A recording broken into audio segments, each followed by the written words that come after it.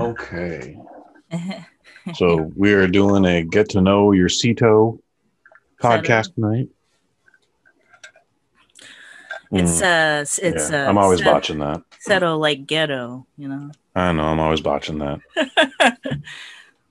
Uh, we'll make it work. Yeah. So yeah, we'll just have a conversation. Try and have fun with it. Mm-hmm. I don't know when I'll release this. Yeah, whenever. Me and Kai did a couple of these years ago, and even then it was like, yeah, I caught those, and I was like, these are actually really interesting. okay, So good, yeah. nice, okay. Well, we're gonna I'll just count us in then.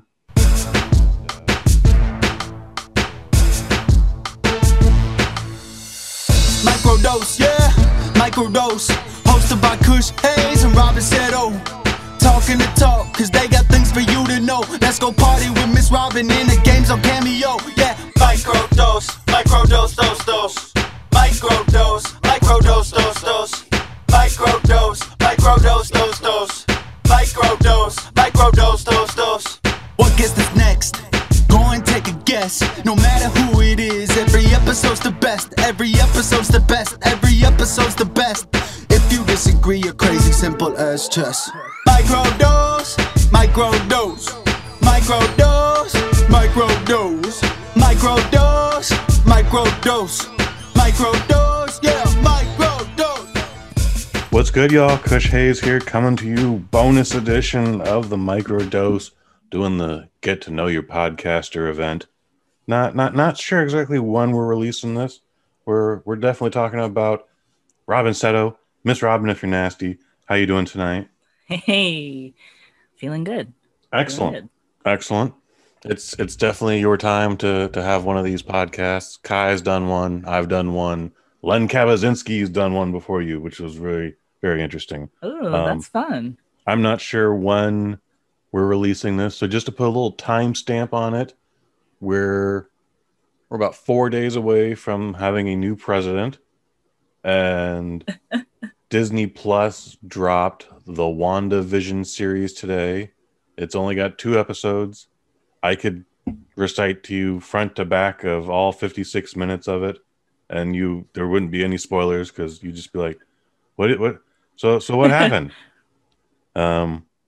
Currently, right now, YouTube sensation John Campea is having an open spoiler discussion, and he's probably going to do a 4-hour marathon, and he's probably going to make about $200 an hour just to go. Yeah, I don't know. I mean, I got one extra episode ahead of you guys, and I can't really tell you anything about it. So, and I'm not saying don't give the man money. I'm just saying make him earn it. And this is probably the easiest money he's ever made. I feel like I'd be irritated doing that. Just like, yeah, I saw what you saw, dude. I don't know what to tell you. It's the comedy was funny. They're a cute couple. I like their chemistry. Thanks for donating. Okay. Yeah, I don't know what to tell you, dude. It was fun comedy. They're a cute couple. I don't know how this is going to lead into Doctor Strange. But okay, thanks for donating, dude. All right, bye. Well, we're going to just succumb to rule of 3 on that one. Not about Kush tonight. It's about Robyn Seto. Robyn, how old are you as of this recording? As of this moment, I'm 29, and I'm turning 30 in the year 2021. Okay. When in 2021 will you be 30? Oh, in April the 15th. Okay, nice. Yeah, traditional tax day. Oh gosh. I'm not sure when tax day is this year. Oh, true. Yeah, normal, but it's normally the 15th. Yeah, death, taxes, and Robyn. 3 things guaranteed. Hello. Yep. You didn't ask for it, but here I am. You're currently in Sacramento? I've been in Sacramento. I've been out, and I've been back. Okay. Well, where else have you lived outside of Sacramento? I live very, very, very, very briefly in Oakland. Okay. How was that? It was bad. How long were you in Oakland? Okay, well, I went to California College of the Arts right out of high school in 2009. And they house all their freshmen in a dorm in the Rockridge area of Oakland. Okay. And it's a pretty nice, yuppie area of Oakland, but it's still Oakland. So it's still pretty shitty. Oh. And it was a waste of money. And I just felt like this is a lot of money for like nothing. Now, are you coming out of pocket? Is this your parents footing the bill? Is there a scholarship, a little of everything? Yeah, I had some scholarship. I had some loans, and parents were fronting that stuff at the time. Luckily, I was able to pay back pretty much most of it. And then anything my parents covered, I just worked and paid them back for. Which was part of the agreement for me being like, I can't keep going to this art school.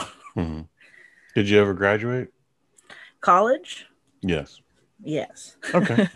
What is your degree? So I went to Sacramento State University. Well, that's where I graduated from. And my bachelor's degree is in studio art with a focus on electronic art, which basically means I played with Photoshop for a couple semesters. Yeah. Did you do it in the normal 4? Did you do it in the average 5? Was there college, 6 or 7?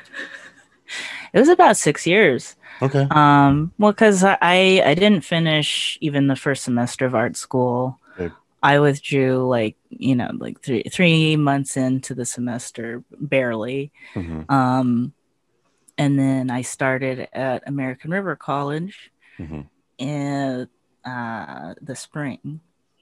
Okay. So that was and then I didn't know what I wanted to do. I had kind of like a little bit of trauma from being that close to the art world for the first time. You go from high school having stars in your eyes about your future, and fresh pack of clothes in your purse. You just think, I've been dreaming of pursuing my career as an artist, whatever shape that may take. And when you first get a taste of what it's really like out there, it's really confusing. And they don't really take the time to communicate very well anyway. Everybody's kind of up their own ass, and so to speak. And if they weren't very good at teaching. Have you found though that like just outside of school, like the rest of life is all like that too? Like it is a big shock the first time you're on your own. Yeah, it definitely is a lot more disappointing in all the ways that you think of as a teenager. How long have you been doing art? Like what? I mean, everyone's trying to trace within the lines and all that stuff in elementary school, but like when did you know like this is something I should be doing, or when did parents start taking it seriously and encouraging it? Or I come from a pretty creative artsy fartsy family. They're not like hippies or anything, but my dad's a musician and taught music, and was always very encouraging of whatever our passions were. So I've been drawing and doing arts and enjoying that kind of stuff for as long as I can remember. And I guess I can't really remember a time when it wasn't encouraged in my life. So in some weird way, I was just always like, yeah, this is what I'm good at. And I like doing it. And people think that I'm pretty good at it. I'm going to keep doing it. And I was a cartoon kid. I really loved cartoons growing up. What cartoons were you watching? Oh, I watched a lot of Tom and Jerry was like one of my favorites as like a 4-year-old. I remember. Watched a lot of Chuck Jones cartoons, Tex Avery, all those early Warner Brothers stuff. And because I'm the youngest of 3 children, and my older siblings are 13 and 9 years older than me. They had a lot of old stuff. My parents had a lot of old stuff, a lot of VHSs, and a lot of Betamax tapes with stuff recorded off the television. A lot of that. It was a lot of Smurfs on there. Garfield. Okay. And Garfield has stayed with me for my whole life. I too like the Garfield. I could never get into the Smurfs. I was just always easily irritated and annoyed with the Smurfs. I don't know what it was. I don't particularly remember like having any affection for the Smurfs, mostly because it was like, there's Brainy and he's kind of a dick, and then there's the other one who's dumb, and there was one girl, and that's always a weird thing. Strawberry shortcake. And so a lot of stuff that was actually well before my time I was exposed to growing up, along with whatever was contemporary going on. I can't. Sailor Moon was going on in the States when I was about 5 years old, so I was exposed to anime at a really young age. And my sister was always really into that stuff too, so I was always kind of like, ooh, what's Big Sis into also. I'm sure she appreciates that now, but I mean at the time she was just like, leave me the fuck alone. I was just like an irritating little child, and she was going into adolescence, becoming a teenager, and getting into her shit and ruining her games. So the art thing started real young, and I've always wanted to pursue something in art. I think around probably 8th grade, I decided I wanted to work like in cartoon production somehow. Cartoon Network and Nickelodeon, a lot of great shows going on. SpongeBob was blowing up. Still strong too. That thing's over 20 years old now. Somehow still going. So but and then you get there to that environment where you could pursue that, and it's just nothing like you. It's not as sexy as you thought it would be. Well, first of all, it's not as sexy as you thought it was going to be, and that environment just doesn't exist anymore. Like that whole era of cartoon making has moved on. Like it's passé now. Okay. So you have this whole new style, and part of that is just because of the feeder school into these animation departments is Cal Arts, where everybody animates like each other, and it's just not it's not aesthetically what I was looking for, and I found those people also really difficult to work with. What story would you make if you could make a cartoon your way? No holds barred. I mean, the budget's coming out of your pocket, so take that in mind, but you get to make any cartoon you want. How long is it going to be, and what is it about? Oh man! Is it adapted from something else? Is it in your brain? It wasn't. The whole thing was I didn't want to produce my own cartoon. I wanted to be a part of a team because I mean I have some good ideas here and there. I think I'm good at contributing. As I've gotten older, I realize I don't really have super great original ideas, or I just haven't practiced enough like exploring smaller ideas that I do have that might have potential. So I think you might be in your own head on that one. I mean, you might be dead on the money, but I know there's many ideas I've thrown away, and then those somehow someone else also had the same idea like 5 years later, and then made some bullshit movie out of it with whether we liked it or not. Like everybody got paid on it still. Like and just go like, oh, god damn it, I could have made superhero disaster movie too. Well, that's like I was I very remember writing a into script when I was young where Leslie Nielsen from The Naked Gun walks in and does a pratfall and gives me like an assignment. And I'm just like, whoa, Leslie Nielsen, what are you doing here, dude? And that could have very much happened like 20 years ago with those series of movies. I think when I was about 14, between like 12 to 15, I was really into creative writing. Okay. And I wrote essentially Twilight. I believe the basic concepts, and I was like, okay. And honestly, I think mine was a little bit more creative, but it also wasn't based around like the Mormon church. I don't know anything about it. I've not seen a Twilight movie yet. Well, I mean, based on the novel. I've definitely not read a Twilight novel. They're hard to read. Okay. I mean, they're basically. I mean, the reason I came up with it as like a 14-year-old is because Twilight itself, if you read it, it's written like a 14-year-old wrote it. Like, I believe it. A pretty smart 14-year-old, but still a pretty dumb 14-year-old.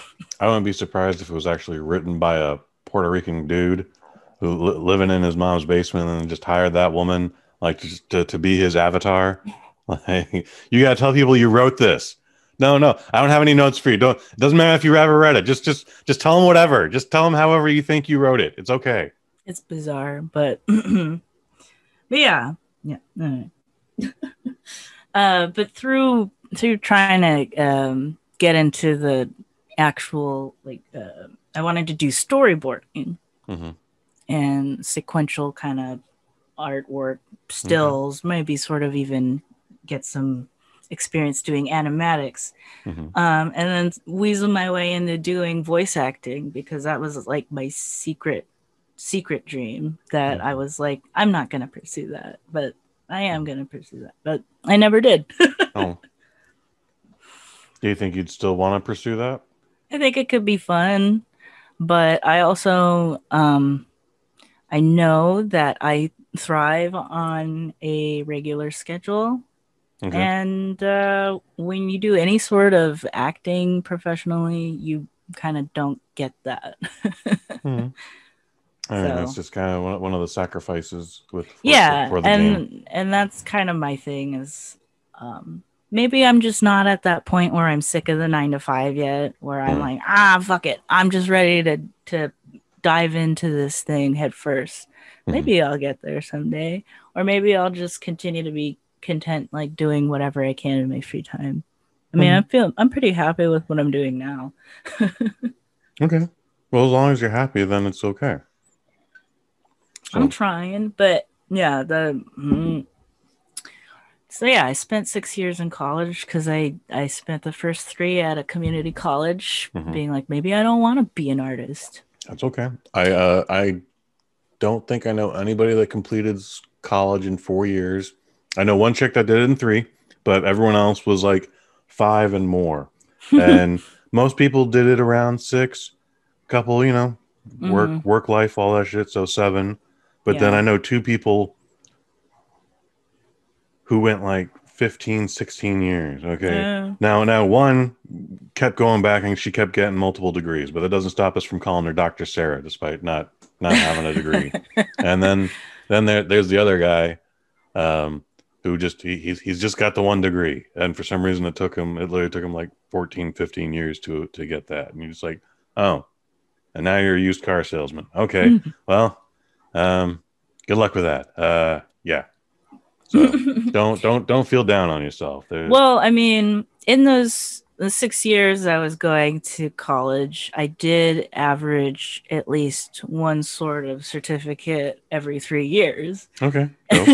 Because when I left community college, I actually earned an AA. Yeah. Just accidentally trying to fulfill the transfer requirements from California Community College to California State University. There's they let you do that pretty much transferring as a junior. Okay. Which is cool. But I kind of fucked around for a little bit. So I got my AA. I got my 2-year degree in 3 years, and I got my 4-year degree in 3 years. So that's not bad. I think that evens it out. And I wasn't even trying to get the first one. So well, that's just dumb luck. Yeah. Social sciences. What is that? What music is Robyn Seto listening to? What do I listen to? I listen to all kinds of music, including rap and country. Including rap and country. Oh my word. I mean, I don't think I listen to too much stuff that's actually playing on the radio. I tend not to worry about what is popular at any given moment. Okay. Just whatever I want to listen to. I listen to some weird stuff and some dad stuff. What's dad stuff? Like Steely Dan. Okay. Or like the Alan Parsons Project. Okay. But also like the Cocteau Twins. And They Might Be Giants is probably my favorite band. Okay. So They Might Be Giants once stayed at the hotel I worked at. Oh, hell yeah. Yeah. I should have been more professional. That's neither here nor there. Who is your favorite band? You're stuck on an island. Don't worry about it. You got an unlimited supply. You got solar power battery panel. It's okay. You can listen to your favorite album for the rest of your life. What is that album on that island? Oh man, just the one album. Just the one album. I don't know, man. Oh. Is it a best of album? Is it a mixtape you made in the 8th grade? It might be. They Might Be Giants. Flood. Okay. What's special about Flood?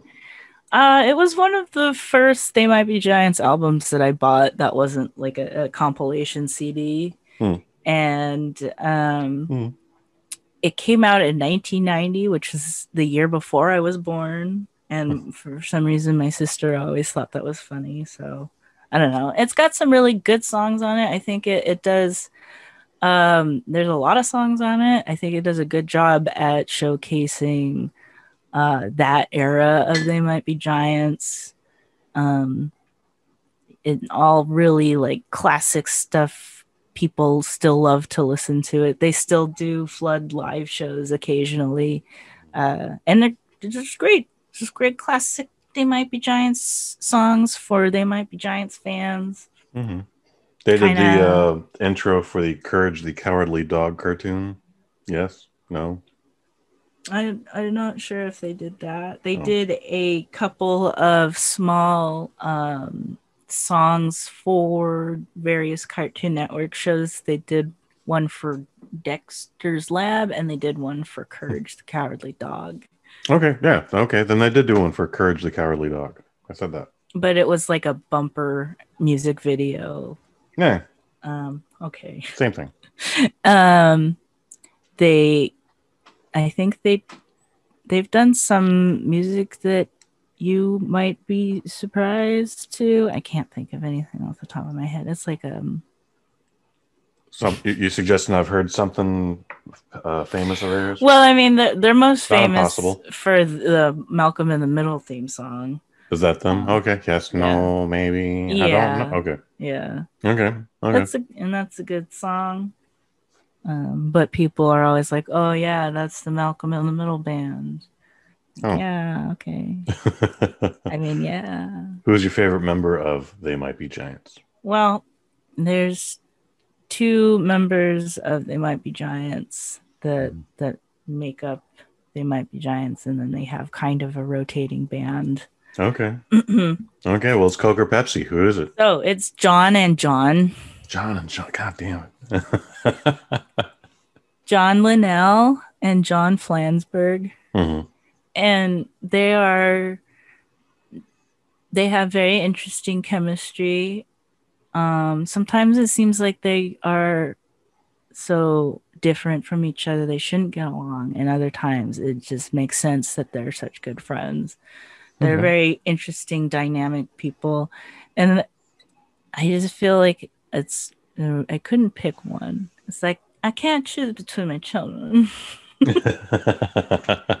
Because John Flansburgh is so dynamic. He's the more charismatic, more interactive with the fans. He seems to enjoy interacting with the fans a lot more. And John Linnell he really speaks to like my introvert side. He seems to really like being left alone. A lot of his songs are about like weird things that kind of like float through your head occasionally, and you don't spend too much time thinking about them. And he'll just write a whole crazy song with crazy lyrics. And you really can't have one without the other. Don't make me choose. I love you both, Johns. Is there a favorite music video of theirs that you like? They have some pretty fun music videos. I think it's the Anna Ang video is pretty funny. Pretty interesting. I like the videos that have them in it. They don't really do that anymore because they're old. And if they are in the video, they're like sitting down playing their instruments, which I can respect. Or they're standing in front of a mic. And they still move around quite a bit, but it's like, I get it. You know, you guys are like, going into your 60s here. So have you ever seen them perform live? I've seen them twice. Oh. I've seen them in Sacramento. One of the few times they came into Sacramento. It was fun. And then they played it in Berkeley. And that was fun. It was an interesting crowd in Berkeley because it was mostly older people. So they've been around a long time. So was it an arena? Was it a theater? I think it was in the UC Berkeley Theater. And the show was actually delayed by several months because the theater was not completed. They hadn't finished building it. That will definitely complicate. Yeah. And they were pissed about it, but they were nice enough to make or do a makeup show. So that was exciting for me. Very cool. They sound like some cool dudes. Yeah. Getting back to art, do you have a character that you like drawing, an original drawing, or even just doodle Garfield until the end of time? I do doodle Garfield a lot, don't I? Garfield's, once you kind of figure out the basic landmarks of certain trademark characters, you can doodle them and they can be recognizable. But they look weird enough that, you want to stare at them a little bit longer to figure out exactly why it doesn't look correct. So I do a lot of Garfields. I do a lot of Bart Simpsons. I do a lot of Sailor Moons. I've been doing more portraits recently. Those have been fun. Did one of our friend Samantha Doan. I saw that. Is she eating sushi in that? She's eating Jin Hajin. Oh, okay. The microwave. Anyway, so drawing my friends is fun. Just kind of general, I don't know, kind of whatever is going through my head at the time. I know this is not very exciting. But this is the get to know you portion of the podcast that we are getting to know you. But it's like, guess what? Art is actually not crazy exciting most of the time. It can be. It depends on who you are. Now, what's your favorite format or media? Are you into just doing the digital tablet, watercolors, chalk, charcoal? What do you like? I would really like to be the most comfortable doing the digital drawing on a tablet. Okay. But I find myself really enjoying the feeling of drawing with traditional media, whether it's the ballpoint pen or felt tip marker or paintbrush. I like to do a lot of watercolors. I like the way watercolors look and feel when you're creating depth. A lot of layering, I guess it's called glazing technically, but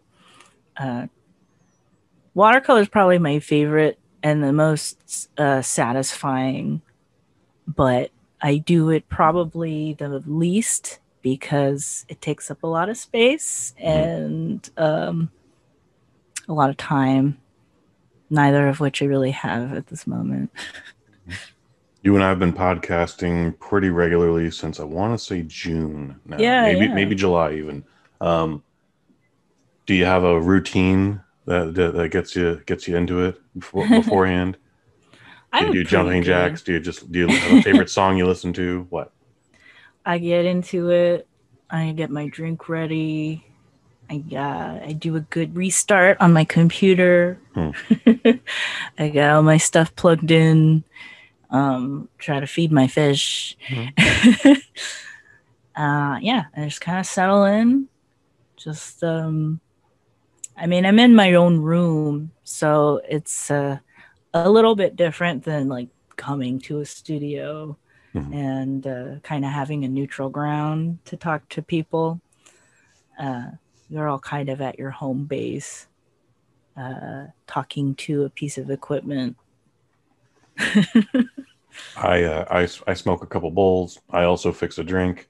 I have bubblegum pop playing in the background, just high energy stuff, just to like get me into a groove. So that's and then all the plugging ins and the whatnots, sending out the messages and hey, room's open, come on in. Oh, you know what I do often do is I'll have some sort of video playing, whether it's a Red Letter Media or a Oni Plays or a Joel Vinesauce, something where people are just kind of casually talking. So I'm all kind of already in that mood of like kind of shooting the shit. People are just relaxed and chilling out and kind of fucking around. I feel like that's not a conscious decision, I don't think. I think that's just something I'm used to doing. But I think it does help me kind of get into the zone. Nice. We've had about maybe 15 guests at this point. Is there someone we haven't talked to yet that you would like to talk to?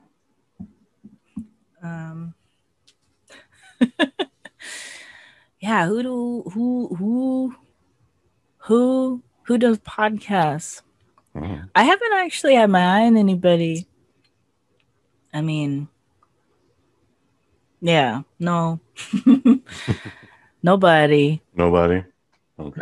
No. I'm sorry. I feel like I don't have that many friends. Well, we're not talking to your friends, kid. We're like, is there an artist you would like to talk to? Like, I don't know that I'd want to talk to some of these people. No, there's not a specific like comic book artist or a storyboard animator or. Let's see. I mean, it'd be fun. It'd be fun to talk to voice actors. It'd be talk to somebody who actually does that. Maybe they're not super well known, but does it professionally. Like that's their bread and butter. Just to see what it's like out there for somebody who's on that hustle. Okay. No one specific in mind. I mean, I've met Billy West before, and nice. he's very easy to talk to. And he was on the Nerdist podcast with John DiMaggio, and they're on Futurama together, and I've probably done a lot of other stuff together too. They're both professional voice actors that I've admired for a really long time. And it would be cool to get them together in a room. Nice. What's your favorite John LaMarche? Or did I say that right? Who? Oh, I think I just combined two different dudes. Maurice LaMarche and John DiMaggio. John DiMaggio. Who's your favorite John DiMaggio character? I mean, Bender's pretty good. Okay, everyone loves the Bender. Everybody loves Bender. Bender's a classic. Mm-hmm. Drawing a blank here now. That's fine. Because he's done so much stuff. He's in video games. He's been in anime. He's been on Cartoon Network. He's been in Futurama. Mm-hmm. He's I like the trucker dude from Futurama that he does. I'm sure. I'll bring up a picture later and you'll know who he is. Okay. Good deal. It's 5 years later, Robyn Seto. The year is 2026. Oh, God. Where are you? What are you doing? Man, it's so hard to say where any of us are going to be in 5 years. You're 35. I'm 35. I hope... I don't know. I hope I'm not still single. It sounds horrible, but like I would really like to just not have that on my mind. I would either like to not be single or not care about it anymore. Either one. The other one's pretty good. Not caring about it. It's a lot easier. And I imagine it's only going to get harder the older I get. And I don't know. That just depends on how much ankle you show. Oh, yeah. All right. What? Let's see. It's 5 years. What are you? Are you an author? Have you had your 7th gallery showing? Are you producing a cartoon? Are you part of a cartoon? Are you a cartoon? What? I've transcended human flesh and downloaded myself into the cartoon world. I live only in VR chat now. Oh no! Are you in Clippy an item? Yeah, I'm her.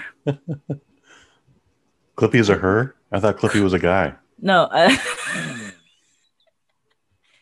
Clippy is a non-binary because her. They are a paper clip.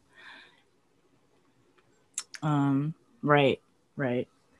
Yeah. You and Clippy would get along so well. I'm always clicking that little Xbox. Right. Well, I hope that I have some good opportunities to go visit some breweries or maybe have some good beer perks from my little beer reviews. I mean, yeah. I would really like to see that go somewhere. I'm pretty impressed with myself already being able to create content on a schedule. This is even something I kind of look forward to doing. Nice. I always do it at the last minute, but you still get it done. I feel like I can extract the most out of that small amount of time. Otherwise, if I give myself too much time, I'll sit on it, and I'll add something to it, and then it'll be too long, and then I won't take anything out, and then I'll delete half of it. and so I do feel kind of like having it right there without me thinking about it too much benefits it in some way. And I guess that's always been the way I've written anything is always at the last minute. I've never written a paper before the night before it's due. Oh, I've done that enough times where I'm tired about it. As of this recording, your worst review is still a 4 out of 5. I'm still just like anticipating when I get that review that's just a 1 burp, or even a 0 burp. Like I don't know what it would be. I feel like it would have to conjure up a lot of feelings for you to actually write the review in the first place. Like it's I've Yeah. told you the horror story I had with the grapefruit beer. I was like, yeah, for No. those that haven't heard, like I was at a bar. There was, you know, they had all the normal beers, you know, $2.50, $3, not a big deal. But then they had this one promo. It was grapefruit beer for 99 cents, and I was like, well, I got $1, whatever. And I took one sip. I immediately placed it back on the bar, and then I ordered a regular beer again, and I couldn't go any further than that. Like, so yeah. Yeah. Well, the truth is, I know kind of which styles I don't like, so I actively won't buy those kinds of beers. Or if it says like extra hoppy or something shitty like that, I won't go for it because I already know. Just because it has a lot of hoppiness, it doesn't make it a good beer. It just makes a really hoppy beer, and if you like that, then it's a good beer to you. And if you don't, then you might as well, dump it in the toilet because it kind of smells like pee. So, and honestly, even when I'm not totally sure what I'm getting, haven't been that many beers that I haven't enjoyed. Just not kind of going in blind. Okay. And what is your favorite beer? And that's another loaded question. Just because there's so many craft beers out there already and so many more coming out. There's so much variation between breweries, between styles, and even within styles.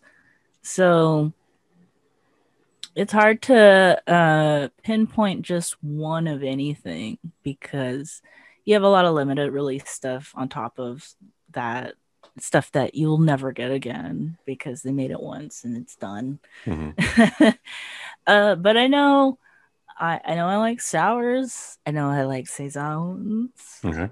I usually into a nice imperial stout, something creamy. Rice lagers are usually pretty good and are usually pretty good with food. They tend to be pretty mild. So if I feel like drinking a beer with my food, I'll go for something light like a rice lager or a pilsner. Some easy, but it's hard to say. Yes, this one by Dick's Brewing Company out of Calabasas, California is the best beer of all time. It's got the big nose and the little heavy and the whatever, but and I would say I'm snobby about beer, but I'm not a beer snob. What's the difference? Because I mean, yeah, there's stuff that I just will be like, no, I don't want to drink that. I don't care if it's the only alcohol available. I'm not drinking that. However, it's like, I don't really like one particular brew. I don't like Lagunitas. I'm just gonna say it. I think they're overrated. Sorry if you're out there listening. Your beer's not that great. But if it's the only thing available at the bar and I'm with friends and I want to have a good time, I'll go for the fucking Lagunitas. It's not a big deal. Okay. And I think it was Little Sister Hayes that suggested I do with the beer sommelier program. And kind of why I don't, maybe not at this point, want to go into studying all that because, well, it's all out of studying. It would be a lot of extra work for me. And I don't really want to put that energy for it. But secondly, part of the polite beer expressions, I think, is that they're accessible to people who aren't as familiar with the craft beer world. And I feel like once you start getting into terminology like IBU and heaviness and gravity and shit like that, you lose people. As soon as it becomes esoteric, that's when people are like, well, I don't know what that is. And I want to make it approachable. So, I think a lot of what I'm doing now, my goals are trying to be kind of more broadly accessible to people, not people who have a specific interest, but not make that one thing so like niche that people from the outside can't see how it's enjoyable. Part of a weird comparison I get is like I really like fish keeping. I have 5 fish tanks in my bedroom. 5 fish tanks. Yeah. How many fish between the collective 5? Well, let's see. I have 1 10-gallon tank. It currently has probably about a dozen fish in there. Okay. Probably around, let's see, I have 7. They're Endler's live bearers. They're guppies. And then some tiny catfish and like 100 snails. 100 snails? Well, they're like the size, they're smaller than like a pea. Okay. They're pretty tiny. And then one that's like the size of like a golf ball. I'd be surprised if there was 20 snails in my backyard. I mean, we got snails, but I've never pictured 100 collective. There are a lot of them. There are a lot of snails. I like snails. And then I have a lot of beta fish. This Siamese fighting fish, I guess, is what some people know them as. They each have their own tank because they can't be kept together. Naturally, yeah. They just fight. They will kill each other. What's your most expensive fish? Or snail or whatever. Well, my most expensive fish right now is probably my my half moon king beta. What is that? He is a giant blue beta fish, but he's got what they call placket fin, which means usually when you see a beta fish, you think of like the flowy fins or whatever. These ones have more shorter fins. They look a little bit more wild. He's this really cool shade of blue, and I named him Dr. Manhattan. Oh boy. And I probably paid the most for him. He's got, fish are fun, but as obsessed as I am with fish, as it seems, I could go even deeper into it. I just don't have the desire. So the same thing is with beer, where it's like, if I wanted to take that next step into the beer sommelier thing, I could. But right now, I don't know. And with fish, I could take the jump into breeding guppies right now, but I don't want to do that. Like that would take my hobby and make it work, and I don't want to do that right now. Like everyone's gotta have a principle. Like you gotta put your foot down and say no. Yeah, I mean, at this point, I think I'm still kind of finding my hustle, so I don't want to just like jump into something and not have anything left to try something else. If that makes any sense. Sure. Yeah. So I don't know. I'm very cautious. I feel like these days I am trying to be more thoughtful about other people and how other people might interpret stuff that like I put out there into the world as far as my reviews or my fun games or whatever I'm doing. Yeah, just trying to be a little more considerate of everything else. Yeah. What's a fish you want to own, or what's a fish that you miss owning? Well, it would be cool to have space for some kind of giant fish. Okay. Like, I'd love to own an arowana someday. And what's that? There's this long, really kind of crazy looking, I think they're related to catfish. They look kind of like big eels and they're silver. Yeah, these big crazy bodies and this big old crazy mouth. And they're pretty highly prized among fish keepers and like Asian fish keepers. And they tend to be pretty expensive. I don't really know how hard they are to keep. I just know they look really cool and it'd be cool to have one. Okay. I haven't really looked too much into actually keeping them because at this point, it's really not a possibility. You do need a lot of space. They get pretty big.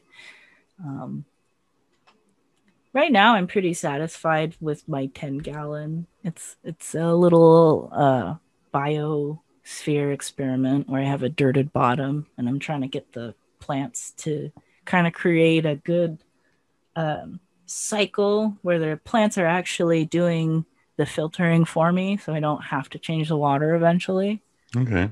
What is the upkeep on that right now? Like, how you got all the filters and everything, but how many times are you changing the water? And you still have 5 tanks, so yeah, I try to change the water every 7 to 10 days. Wow. And it's not all the water; it's about 25% of the tank at a time. Okay. And that's just because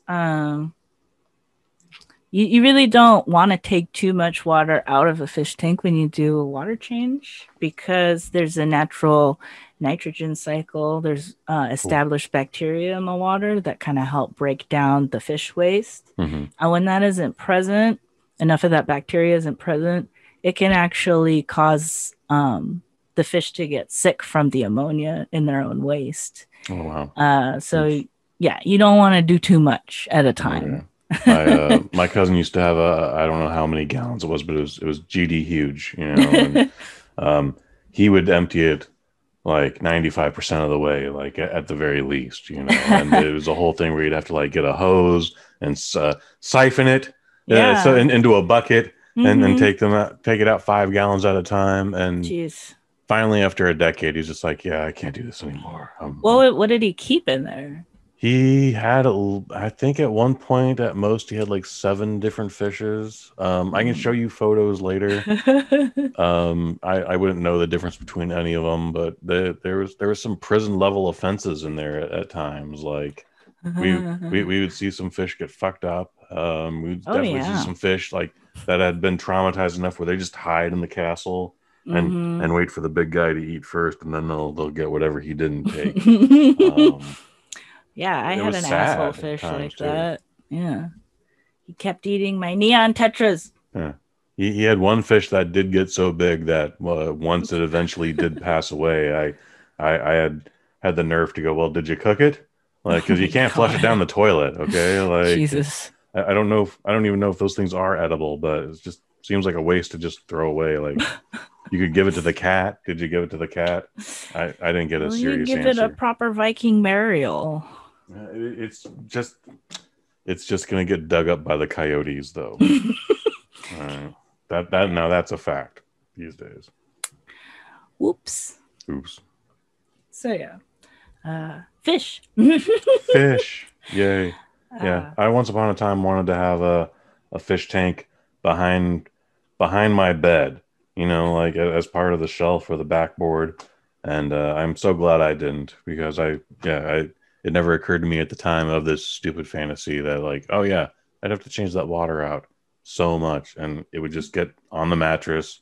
I was in this apartment where my room is this big, so the bed literally fits this way, and it's great in that shoebox because there's more shoebox at the other end of the room. But yeah, anyways. Robyn, we're about to go to an hour. Is there anything else you want to reveal? Did I not ask a specific question? I feel like we had a good time doing this. I feel like we could still get to know you more, but also we get to know you every week on the Microdose. That's not a plug.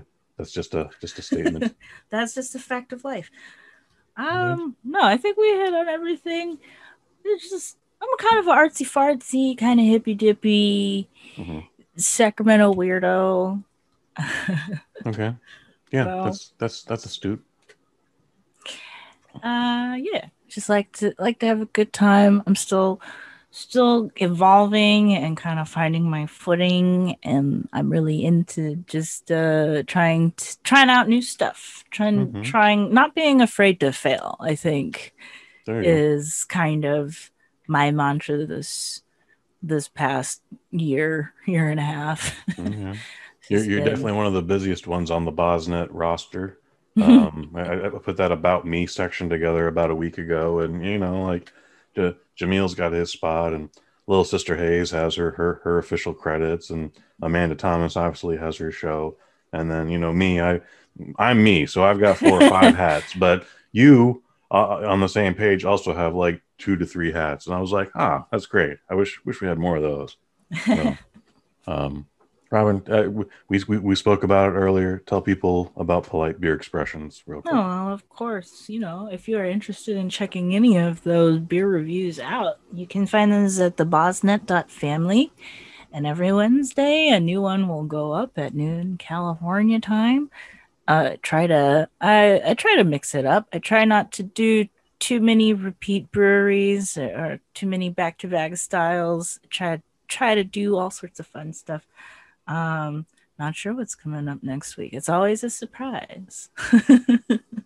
It's definitely a nice treat when I get that notification, like, you have a new review. I'm like, yeah. So I'm always happy to get those posted up as soon as I can. We do the microdose once a week, sometimes more than once a week, but mainly those will drop Fridays at noon. Again, this is a lot of time will have passed in between, but yesterday we published an episode with Good Bad Flicks, Cecil Trakenberg, whose name I probably just butchered again. But we had a great time. It was Cecil Trachtenberg. Sure. We'll have to go back to the tape on that. But forgive us. Forgive us, Cecil. Everything else about me, where to find me. I'm at that place with the smiling dog. Otherwise, I've been Kush Hayes. I'm Mayor Robyn. And you've all been you. Thank you so much for listening. Thanks for getting to know Robyn. Hey. Microdose, microdose, microdose, microdose, microdose, microdose, microdose, yeah, microdose.